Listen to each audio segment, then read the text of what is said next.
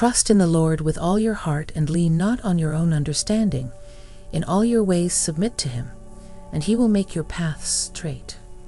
Proverbs 3-5-6. Have you ever felt lost, unsure of which path to take in life? Do you find yourself at crossroads, uncertain of the next step? In these moments, it's important to remember that God is always there to guide us. His plan for us is perfect, and if we trust in him completely, he will lead us every step of the way. Surrendering to God's will is a profound act of faith and trust. It requires us to let go of our own desires and plans, and instead, submit ourselves fully to God's perfect plan for our lives. This act of surrender is not a sign of weakness, but rather a demonstration of our belief that God's ways are higher than our ways, and his plans are always for our good. Jeremiah 29:11.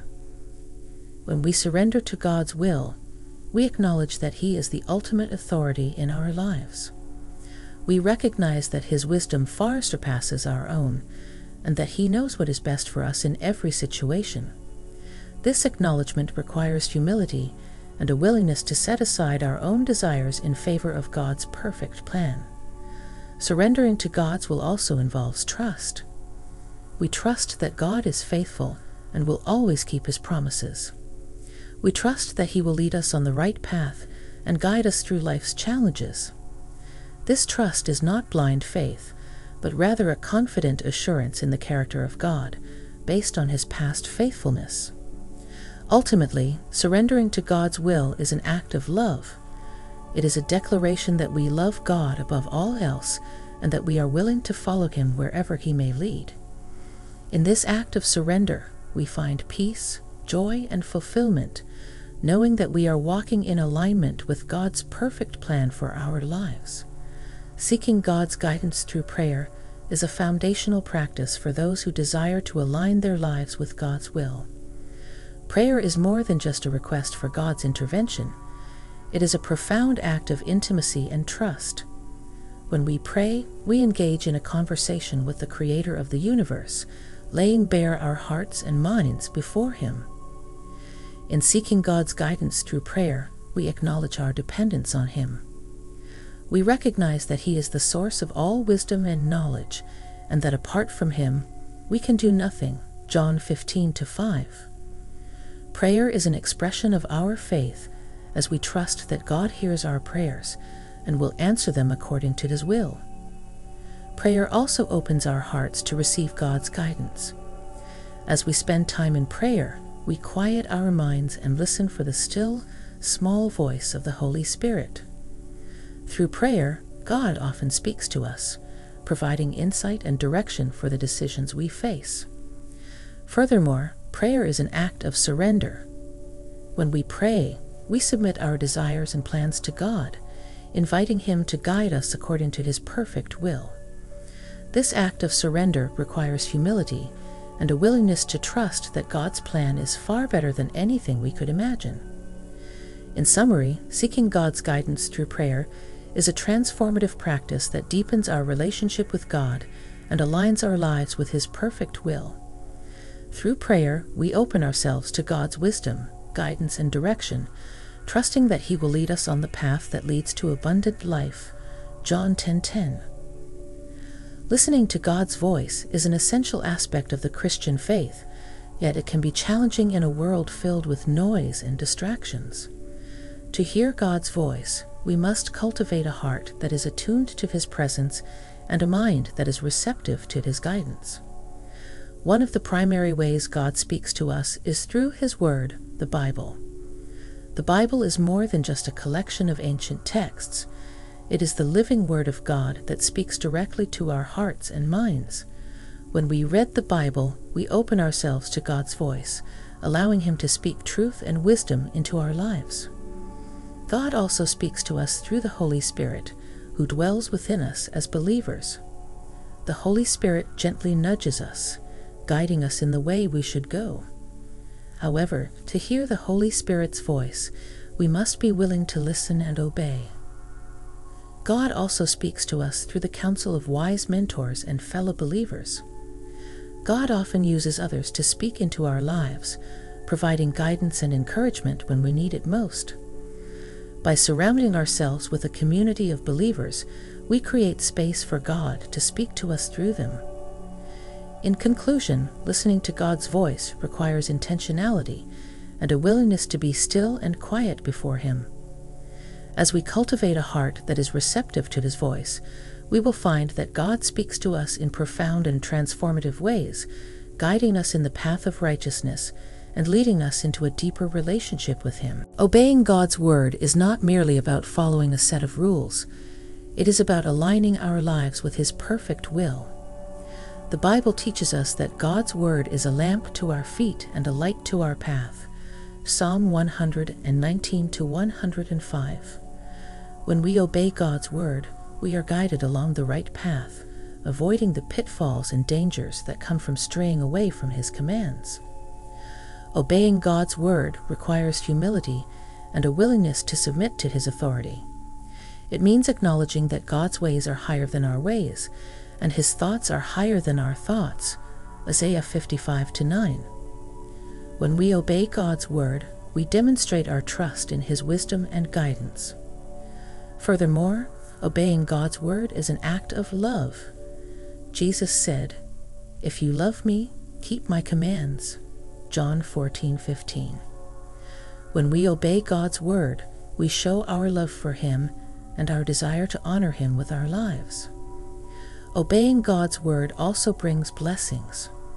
The Bible is filled with promises of blessings for those who obey God's commands. Deuteronomy 28-114. When we obey God's word, we experience the peace, joy, and fulfillment that come from living in alignment with His will. In conclusion, obeying God's word is essential for the Christian life. It is through obedience that we demonstrate our love for God, experience His blessings, and walk in the path of righteousness. As we strive to obey God's word, may we do so with humility, love, and a desire to honor Him in all that we do.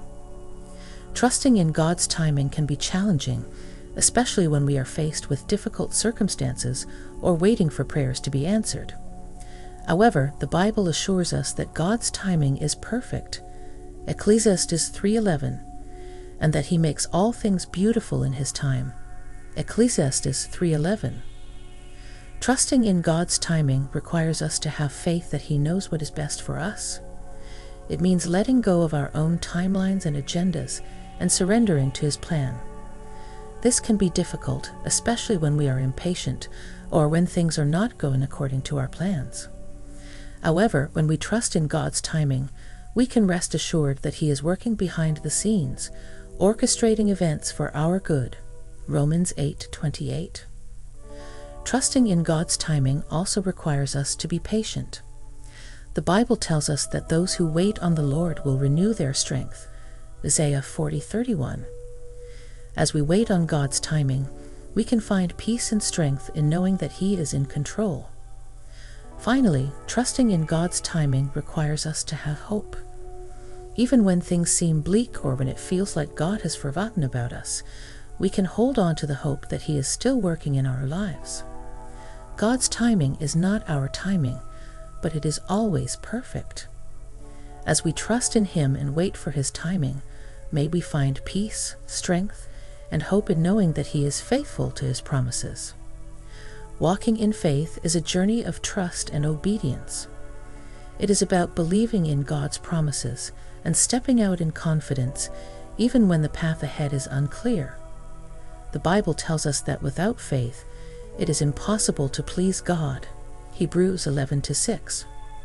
When we walk in faith, we demonstrate our trust in God's goodness and faithfulness. Walking in faith requires us to trust in God's plan, even when it doesn't align with our own. It means surrendering our desires and ambitions to God and allowing Him to direct our steps. Proverbs 3-5-6. This can be challenging, especially when God's plan seems difficult or when it requires us to step out of our comfort zones. However, when we trust in God's plan, we can be confident that He is leading us in the right direction. Walking in faith also requires us to be obedient to God's word. Faith without works is dead, James 2:26. So we must not only believe in God, but also obey his commands. This obedience is a demonstration of our faith and a reflection of our love for God. Furthermore, walking in faith requires us to persevere in the face of challenges and trials. The Bible tells us that the testing of our faith produces perseverance, and perseverance leads to maturity and completeness in our faith, James 1-3-4. As we walk in faith, we can trust that God is using every trial and hardship to strengthen our faith and conform us to the image of Christ. In conclusion, walking in faith is a journey of trust, obedience, and perseverance. It is about believing in God's promises, obeying his commands, and trusting that he is leading us on the path to abundant life. May we walk in faith, trusting in God's goodness and faithfulness every step of the way. Finding strength in God's presence is a source of comfort and courage for believers. The Bible assures us that God is with us always, and his presence is a place of refuge and strength. Psalm 46:1. In moments of weakness or distress, we can find strength by drawing near to God and seeking his presence. One way to find strength in God's presence is through prayer. When we pray, we invite God into our circumstances, laying our burdens before him and seeking his wisdom and guidance. In his presence, we find peace that surpasses all understanding, Philippians 4-7, and strength to face whatever challenges lie ahead. Another way to find strength in God's presence is through worship. When we worship God, we focus our hearts and minds on his goodness and greatness, reminding ourselves of his power and faithfulness. In worship, we are reminded that God is in control and that he is worthy of our trust and praise. Additionally, finding strength in God's presence involves spending time in his word. The Bible is a source of encouragement and hope, reminding us of God's promises and his faithfulness to fulfill them. As we meditate on his word, we are strengthened in our faith and empowered to overcome any obstacle. In conclusion, finding strength in God's presence is a powerful way to navigate the challenges of life. By drawing near to God through prayer, worship, and his word, we can find the strength and courage we need to face whatever comes our way. May we always seek his presence and find strength in him alone. Reflecting on God's past faithfulness is a powerful way to strengthen our faith and trust in him. Throughout the Bible, we see examples of God's faithfulness to his people, from the Israelites' deliverance from Egypt to the countless miracles performed by Jesus. These stories serve as reminders that God is faithful and that he keeps his promises. When we reflect on God's past faithfulness, we are reminded of his power and sovereignty. We see that nothing is too difficult for him and that he is always in control, even when circumstances seem bleak. This knowledge fills us with hope and confidence, knowing that the same God who has been faithful in the past will continue to be faithful in the future. Reflecting on God's past faithfulness also helps us to trust him more fully. When we see how God has provided for his people in the past, we can trust that he will provide for us as well. This trust allows us to surrender our worries and fears to him, knowing that he is able to handle them far better than we ever could. Furthermore, reflecting on God's past faithfulness encourages us to be obedient to him. When we see how God has blessed obedience in the past, we are motivated to continue following his commands, knowing that he will honor our obedience with his blessings. In conclusion, reflecting on God's past faithfulness is a powerful way to strengthen our faith, trust, and obedience. As we look back on his faithfulness, may we be filled with hope and confidence, knowing that the same God who has been faithful in the past will continue to be faithful in the future. Embracing God's plan for your life is an act of surrender and trust. It requires letting go of your own desires and agenda and allowing God to lead you in the direction he has planned for you. The Bible tells us that God has a plan for each of us, plans to prosper us and not to harm us, plans to give us hope and a future, Jeremiah 29:11. When we embrace God's plan for our lives, we align ourselves with His perfect will and open ourselves to His blessings and guidance. Embracing God's plan requires us to trust in His wisdom and goodness. It means believing that God knows what is best for us, and that His plan for our lives is better than anything we could ever imagine. This trust is not always easy, especially when God's plan differs from our own, but it is essential if we want to experience the fullness of life that God has promised us. Furthermore, embracing God's plan requires us to be obedient to His Word. God's plan for our lives is revealed to us through His Word, and it is up to us to follow His commands and guidance. This obedience is a demonstration of our faith and a reflection of our love for God. In conclusion, embracing God's plan for your life is a transformative decision that requires faith, trust, and obedience. As you surrender your plans to God and embrace His plan for your life, may you experience His blessings and guidance in abundance.